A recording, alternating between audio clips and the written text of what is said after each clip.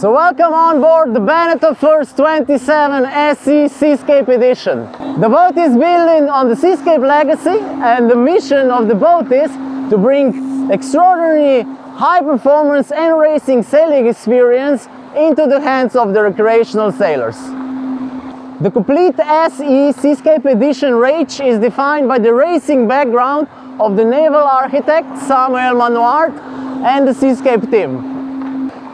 The First 27 SE is bringing sailing experience so far reserved for professional offshore racers in easy to manage and accessible package. With modern building technologies, unique design and simplified boat handling, we want to encourage owners to expand their comfort zone and really connect with the elements. The international community of like-minded sailors will make sure that you will really grow with the boat and travel around. And this is all possible because this boat is also trailable. At the same time, the interior of this boat is having many things to offer. The complete walkthrough is having two main chapters.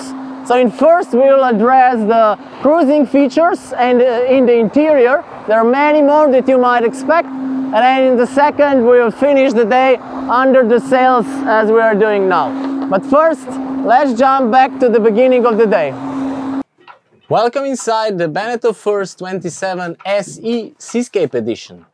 Despite its high-performance, racy and sporty nature, you will be surprised how much comfort and smart solution this interior has to offer. On this 8-meter sport cruiser, you will find separated front cabin, there is spacious saloon, boat can sleep up to 6 people, there is fridge, cooking solution, there is even freshwater system, and there is completely separated room for the classic marine toilet with black water tank. The interior might look minimalistic, but with a clear reason. We're really careful about the weight. Whatever we were doing, we were always making sure that the solution is lightweight and practical. Second way how we could save quite some weight is also that all the interior parts are functioning as a part of boat structure at the same time. So all the parts, bulkheads in the front, diagonal attachments, everything is built in sandwich construction, vacuum infused. So this really gives this boat incredible stiffness, lightweight, and that's why she can really support any adventure plans you might have. First 27 can comfortably sleep 4 persons, if needed, even up to 6. So 2 in the front cabin, 1 on each side in the stern. There are optional cushions, this boat is without them. And then 2 can even sleep here in the saloon. The width of the berth is 60 centimeters, so just barely enough for some nights. Continuing from the entrance area, there is the main electric panel. The good thing of this position of the panel is that you can easily access it even from the outside. So that means that once you learn the position of the switches, you will press them without any problems also from the outside. First 5 switches are 12-volt system, which comes as a standard equipment of the boat, and then the following ones are electronical options. Under the first stair there is a very practical storage space. It will get full almost immediately, but it is a brand new boat. And then under the bottom stair there is an ice box as part of standard configuration of the boat, well isolated, and it can be upgraded with with a cooling panel and a compressor, so you get a proper fridge. It's on very practical position, basically immediately next to the table, and you can also very easily reach for things from the outside. Behind the bottom stair there is a dedicated place for the plexi. So this is something that it's usually quite annoying where you put it, and it's always making scratches around the boat. So we were thinking about it. This is the place where you put it. Immediately next to the entrance. Volume underneath the bow and these 2 stern berths is actually not a storage place, but are closed air chambers, which are making this boat unsinkable.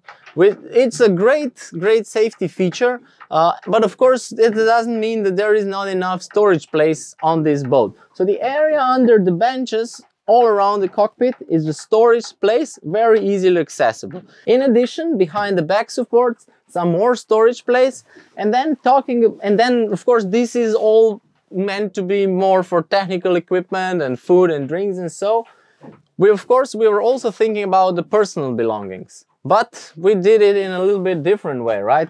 So these are the crew bags, and they are very easily removable. So the idea of these crew bags is that you can easily take them home, you pack at home, and you bring them on board, clap them on the hooks, and you've basically moved in. So that's how you avoid really annoying repacking in the car or the boat, or having the transport bags here in the saloon taking space, and of course when you will be sailing they will be sliding around and making mess in the saloon area. So very practical solution, which is also very, very lightweight. There are 6 bags like that on the boat, so 4 of them you can see here in the saloon, and there are 2 more in the front cabin. Okay, let me move on the other side. So here I would like to show you the cooker holder. It's our cooking solution, and it really perfectly works for on-the-go cooking. So it's a gimbal for the jet boil or some other gas cookers. It's a really practical solution for on-the-go cooking, so simple pasta, tea or coffee, it's all that you can make here. And this gimbal can be placed also on the other side, so you can always do your meals on the windward, which is of course important for performance when you're doing racing or so. Finishing in the entrance area, I would just like to point out the plotter solution. So it's on a swinging bracket. You can use it inside for some long distance racing, for example. And of course, you can find your perfect viewing angle for long runs, also looking on it from the outside, and hide it when you don't need it.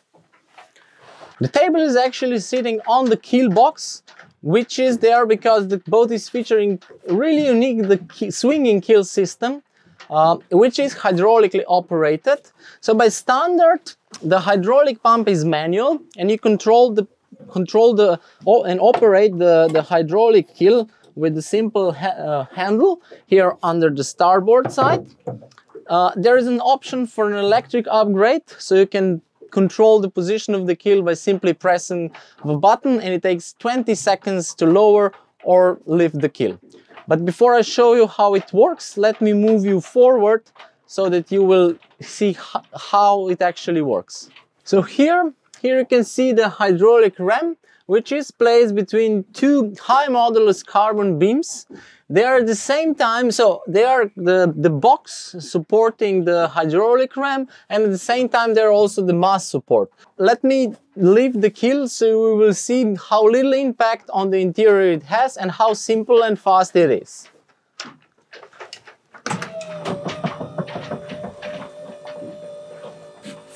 So as you can see, this is all the impact that the lifting of the keel is having on the interior. And why I'm saying that is because this is extremely important in cruising, right? Where you will mostly use the lifted keel, because there are many boats on the market which are having a lifting keel system, of course, but in many cases the lifted keel is really interfering with the interior, so you get a wall in the middle or you have a hole in the middle or so, and it's mostly requiring some special constructions which you don't have with you on board. This lifting keel system really makes getting to shallow places, the first row as we call it, where other boats cannot go. Throughout the video I'm many times claiming that or mentioning the modern design of the boat. So one of the applications, it's actually very well seen in cruising, right? So at the moment the keel is lifted, and because of very strong chines, really sharp chines, which are going all along the hull, the boat is very wide on the water level, which is generating really high initial hull stability. So that means that even if the keel is lifted now from the 2-meter draft wind down position to 1 meter at the moment, the boat is still having very good stability. And of course this is important because you will spend the nights and you will sleep on board with the lifted keel in the shallow places, and it's important that even in this situation that the boat remains stable. Of course, another very important consequence of the lifting keel is trailability. So this boat is, despite its 8-meter length, completely trailable. With the lifted keel, the boat sits very low on the trailer, so you're not somewhere high above. This is good when you're loading the boat or working on the boat, and of course you have the center of gravity of the boat very low on the trailer. And completely trailable gives you a lot of freedom. So on one hand side, you can actually participate on one design races all around the continent. And this is not a big project. It's really easy to de-rig and trail the boat. Last but not least, trailable boat is also reducing your fixed costs, the running costs of the boat, because out of season you can move the boat out of the water and basically park you at your backyard. I will just move forward to the midsection of the boat in the front cabin, where there's few more things to say, and you will be surprised how many different modes this central part has to offer. The room in front of you, midsection, it's having many different modes. The most obvious one, of course, is the passage to the front cabin, but there is the sail locker on the starboard side and the classic marine toilet on the port. For further explanation, I will move the camera to the toilet room and explain other modes. So in this tiny and really small place where you find yourself now, we've placed the classic marine toilet with the black water tank. If you check in the back, there is custom-made black water tank. So another custom-made feature to really perfectly fit into place. And despite the small place, by closing the doors towards the front cabin and towards the saloon, you gain complete privacy when you're using the toilet. The big hatch on top provides sufficient ventilation, and if needed you can even stand up here because it's really big.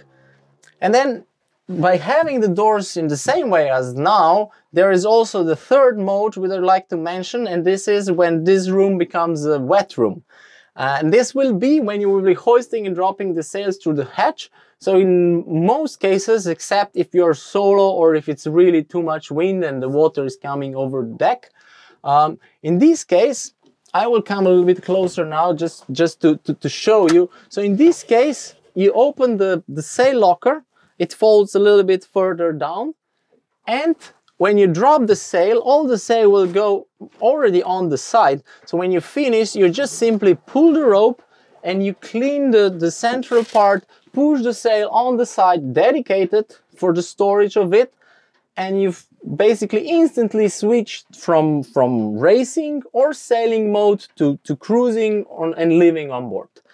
There is another reason why this is called the wet room. So if there will be some water coming through the hatch, it will all remain in this compartment, because the doors are towards the saloon. The doors are closed towards the front cabin and the saloon, which means that this living area will remain completely dry, and all you will need to do is cleaning a little bit of water here in this central wet room with a sponge, and that's it. So really practical and well thought solution. Now let's move to the front cabin for the last few things I have to show in the interior. So welcome in the front cabin. I have just a few more things to say here. First is how the midsection of the boat we were just talking about becomes the extension of the front cabin. So it gives you a little bit more room, a lot of ventilation here on the top through the hatch, and of course you gain complete privacy by closing one door towards the saloon, and of course you completely close the toilet, which is also very important because we will be sleeping here. In the front cabin there are two more crew bags for personal belongings of the guests here, and I just want to show you that I'm pretty tall, and this is really comfortable and long enough berth. In case I will be sleeping here in two, I will move these bags outside or into the sail locker, so I gain some more width for my shoulders. And then last few things. There is the hatch just on top. We added it for additional ventilation, for additional light to the front cabin, of course, but it's also functioning as a very, very handy foot support on the other hand side, because we are using the the offshore hatches, which are not sink into the deck, but it gives you really nice foot support when you're working on the deck from the other side. And when moving all the way to the bow, there is the inspection hatch on the bottom. I'll just point it with my feet here. So this is a really rare safety feature on this length of the boat, especially if we are talking about cruisers, and it comes from offshore racing. So if we want to encourage you to expand your comfort zone and do some long distance racing or cruising, we also take care of the safety in this case. And just above it there is the anchor locker, so of course safety, because you need to have anchor at hand all the time, and it also comes handy so you can anchor in shallow bays. I hope you found this tour through the interior interesting. So it's time to leave the marina and go out sailing, to show you the boat in its natural environment under the sails. So welcome on BENETEAU First 27 SE. It's absolutely magnificent sailing day, in winter sailing day on the Slovenian coast. It's 10-12 knots of sustained wind and then gusts up to 15. So just perfect for what I would like to show you today. The naval architect Samuel Manoart and the seascape team are both having roots in the long distance offshore racing, and this can be very well seen also in the design of this boat. So we are really taking racing solutions from the high-end racing boats. We simplify them, and that's how we make them available to recreational sailors. The boat is having very flat hull, which is very, very wide on the waterline. And this is how you get very high initial hull stability. And that's very important from the user experience point of view, the sailing experience, and how easy the boat is to handle, because wider hull and higher initial hull stability gives you much more time to react. So the boat starts to heel much slower compared to traditional round hull shapes. So you can see that from position where I'm sitting, I'm in perfect control of all the controls. And so starting from the helm, of course ideal helming position. Then here comes the mainsail controls. So there is a mainsail sheet, which I'm actually not using now because I have very, very wide mainsail traveler with enough of purchase. There are two dedicated winches for the jib control. So at the moment I've cross-sheeted the jib sheet on the windward winch, so it's absolutely in perfect reach, and I can even trim the jib from the position where I am.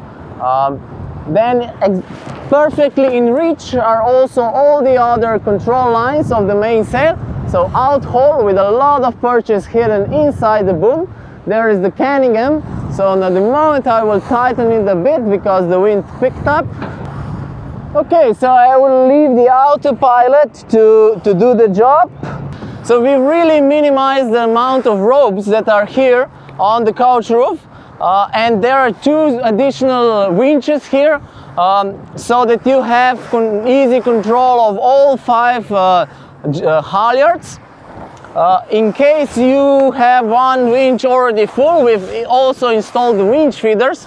So for example, if I would need to use the windward winch, I can very easily move the control lobe on the other side. Of course, that also works in the other direction. All the controls are having quite some purchases where needed, so like Cunningham and Bank, so that the forcers are easy to handle.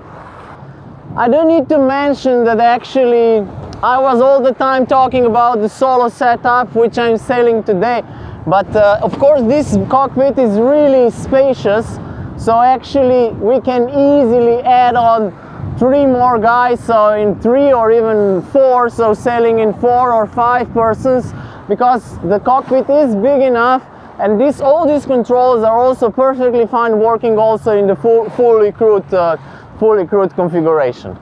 I will move the camera on the stern, where you will have the best view over the downwind. Hoist the gennaker, so see you back shortly. So welcome on the downwind, right? It's about 20 knots of wind, 16 gusting up to 20 and as you can see, we're having a really nice fast ride.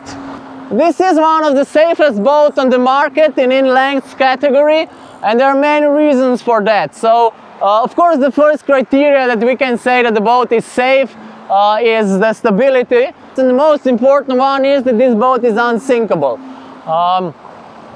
And this is thanks to 3 separated insubmersibility chambers, so that you really have much more volume than actual weight of the boat is, actually twice as much. Then on the design side, the second very important thing which you can really very well see at the moment sailing downwind is the increased volume of the bow, and this gives you especially good control in downwind sailing and prevents nose diving. All the way in the bow is the crash box, so this is to prevent damaging and any water intake, especially if you go for some offshore and night sailing. Important detail, it's also 60 centimeter high railing. This gives you a lot of support, especially when working on the deck. And because of all the mentioned safety features, this boat is actually having a B category, so it is offshore capable. Last but not least, it is a safety feature also that the boat is having a swinging keel, because in case you would hit the ground, the keel will swing back. So you will that's especially important when the boat is doing high speeds as now, because in case you hit something at higher speeds, so without planning the structure of the boat, we are very unlikely be able to take these loads. And in our case, the release valves open the keel swings back, and you save the structure of the boat. And on this point, I'm not just, I'm actually talking from the experience here. As you can see, we are doing 11, 12 knots. There is already some waves, and I have absolutely no problem to control the boat. And I'm not fighting with the tiller. So as you can see, it's really light. And that goes thanks to the design of the steering system. The rudder blades are very much on the side of the hull, plus that they are angled, right? So they are angled. So this means that when the boat starts to heel, one is always almost or perfectly vertical in the water. So that means that the forces are lower, plus that also the rudder blades are very well balanced. Half of it is in front of the X. And all that results in really smooth and perfectly easy control over the boat. So I still owe you some more details about the rig of this boat. So we do have a carbon rig. So this is the mast without any backstay or runners. Because of the mast design without the backstay, we can allow ourselves to have a huge square top mainsail. So this gives you an extra performance. Because of that, the rig needs to be, you need to control the tension of the rig a bit more, but you're also thinking about it because all the shrouds are continuous, so you can control the rig tension from the deck, so you don't need to climb the mast. This can be also done on the go on the water. Mainsail is fitted on the aluminum track along the mast, with the ball bearing travelers, so any hoisting and dropping is really easy, including reefing. And on this point, I would like to point out there are 3 reefs on the mainsail, so you can actually sail in the complete range of the B category, which is even up to 8 befores.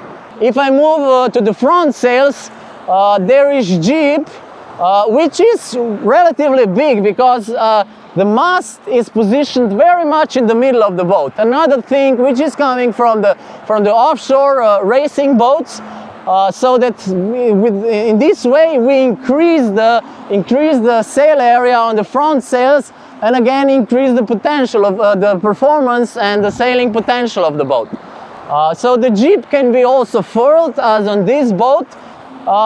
Moving on the flying sails, the boat is having 2 Gennaker halyards, the masthead top for a pretty big runner. It's an 80 square meter runner designed for really deep downwind sailing and lighter conditions. At the moment we are sailing with the Reacher, 64 square meters on the fractional halyard, of course. As soon as you're on the fractional halyards, you really don't need to be afraid because of the fact that there is no backstay or runners, because the side shrouds can really perfectly and easily handle all these loads. On the fractional halyard, you also have the Code Zero, which is fulfilling the complete sail inventory. There is also the staysail. It's a structural furling jib moved inside with special 2-to-1 halyard and attachment on the deck. So this is used for stronger upwind sailing, can be also used in combination with the fractional Gennaker or coat. Small detail here on the stern, there is the bathing ladder, which is great when you go cruising, and we design it in a way that it also functions as a safety equipment, because you can use it for reboarding in case of man overboard situations. The bathing ladder can be opened from the water. So on the start I said that the promise and the mission of this boat is making this racing and offshore racing experience, which is reserved mostly for professional races, to make it available also for the recreational sailors.